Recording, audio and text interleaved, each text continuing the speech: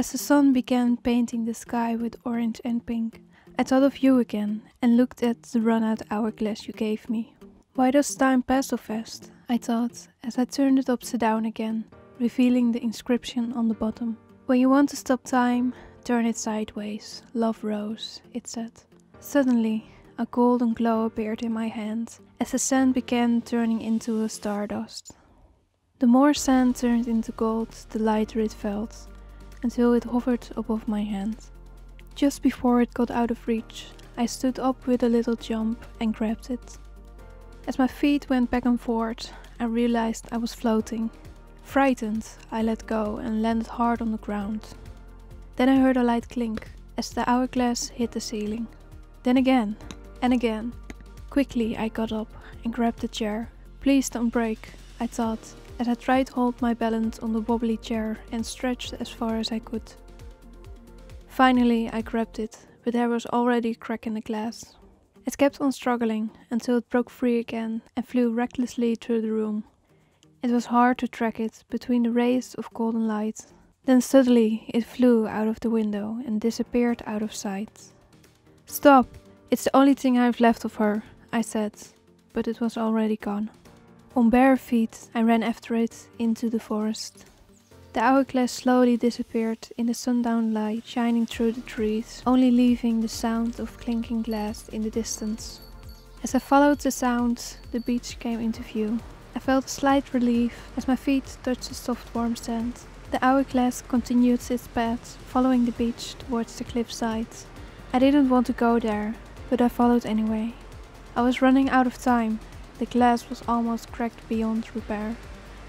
As the hourglass hovered above the edge, I stopped. Rose? I said.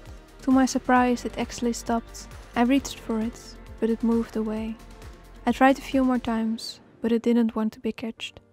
Then the last rays of light disappeared along the horizon, the sky slowly fading into darkness. I tried to suppress my thoughts, but this place overwhelmed me.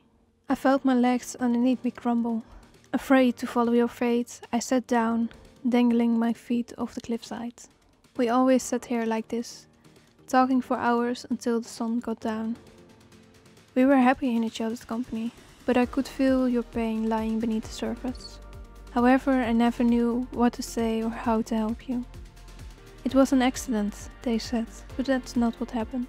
They tried to soften their own pain by dismissing yours, the pain that you weren't allowed to feel, because you had no reason for it.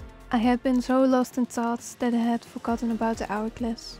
It was still patiently hovering beside me, radiating a soft golden glow. Again, I didn't know what to say. Rose, however, had all the time, and waited patiently until I found my words. I can't lose you again, I said. As it landed in my hands, I gently stroked the cracked glass. The sand then pushed itself to one side, towards the edge. I love you, I said, as I held the hourglass over the edge. Slowly I loosened my grip and felt the hourglass fall down, as did the tears I couldn't hold in anymore.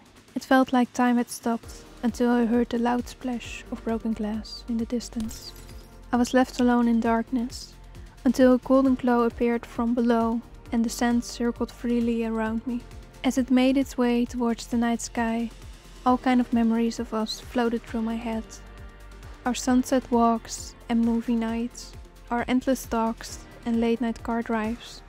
I will miss you, I said, as the sand slowly faded out of view until it reunited with the stars.